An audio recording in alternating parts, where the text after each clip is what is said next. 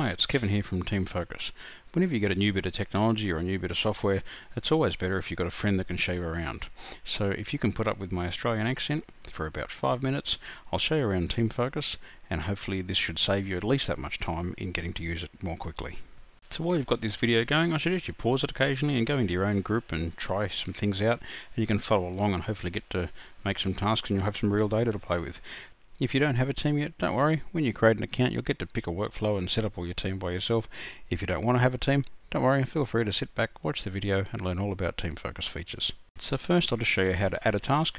At the top of every list you get here, which is the list you get when you first log in, you just have these empty boxes. That's where you're entering a task. Once you're finished, just press enter, or you can press on the green tick. That task is now saving. It's been given a task number for you. Okay, it's also left the cursor back up here so you can add a lot of tasks very quickly if you need to, but for now I'll just click off. So that task is here at the moment. Now it doesn't have a worker. Now this list, this search that I'm running with at the moment, is just showing my active tasks. Because I haven't assigned a worker yet, it doesn't know that it's mine. So what I'll do is I'll click on that and assign it to me. So you can see now we've just gone green. This task is now on this list.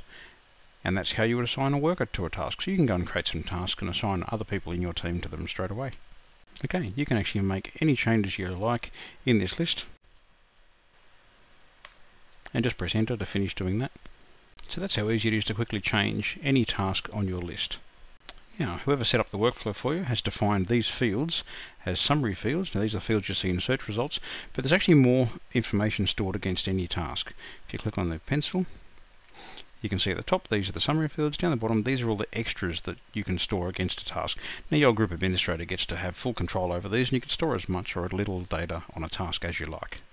Now in Team Focus, you don't simply complete a task, you move it on to the next step. You can see that task in the background is still green because it's living on this list that I'm using at the moment. If I go up to my Move tab, I want to move this task to the complete step now. I also have options of cancelled and waiting, but I'm just going to click to move it to complete. You can see the task now has gone yellow because it's no longer in my active task list.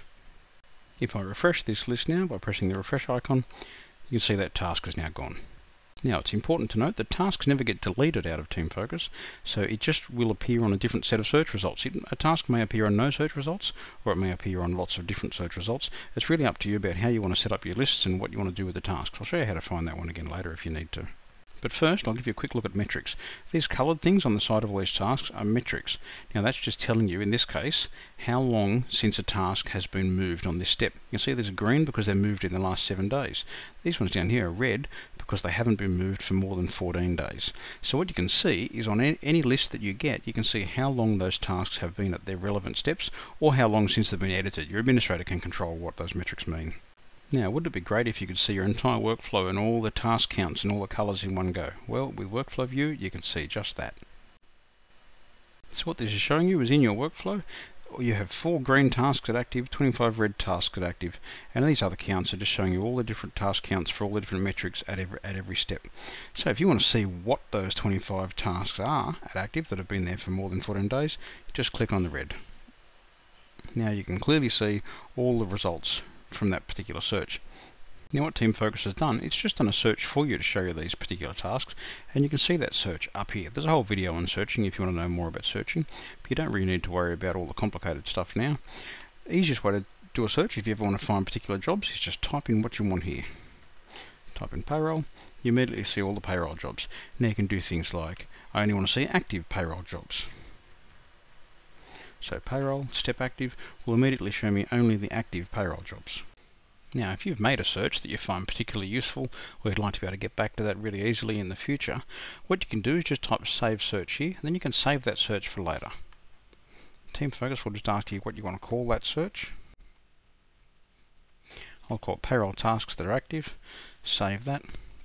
And it'll actually pop out my lists here. So you can see that new list just at the top, payroll tasks that are active, contains 4 tasks.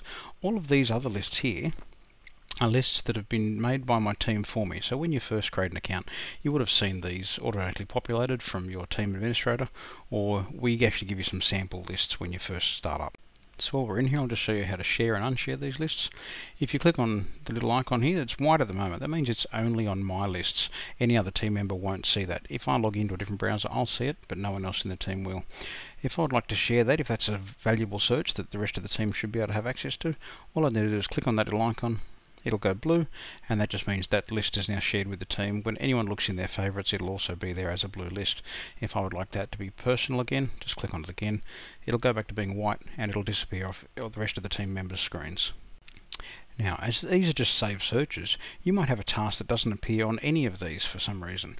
Now, what we've made is a thing called a task finder. So if you click up here and go find tasks, this will always show you all tasks so that you can never worry about missing a task again. All you need to do is expand on one of these steps, and you can immediately see, because active has metrics defined, you can easily see that it's split up the green, amber and red tasks, and you can also see my worker task. Because it knows that there's a worker field and it knows that I'm logged in as a certain user, anything that's assigned to me it will show me here. If you've got due dates, it'll also give you some expansion to due dates. It'll say show me things before today and show me things due in the next couple of weeks. So you can easily find any task here just by clicking on that. Now I'm just going to go back to one of my team favourite lists and click on unallocated tasks at the moment and close the side panel. Now, as this is my unallocated task list, I'd like to allocate some of these. If I click on worker, I get the list of all the other users in that team, but in this case I'd like to invite a new person, so I'll just go down to invite user, type in their address here, then I'll just go down to click invite. They've now got an email with an invitation in it. They can just click on the link and come in, but in the worker field you can see there's Bob's already been added to this list. There's a little envelope there just signifying that he hasn't accepted the invitation yet. I can assign a task to him. And now that task has just gone yellow because it's no longer unallocated. If I refresh this list, that task will be gone. Now of course when Bob logs in and looks at my allocated tasks or my active tasks, he'll see those tasks on his list. So we've come to the end of our brief tour. There's plenty more videos out there if you want to know any more details in depth on any of these features. But for now, I hope you get in to use Team Focus quickly, and I can't wait to see what you can do with it. Thanks for your time.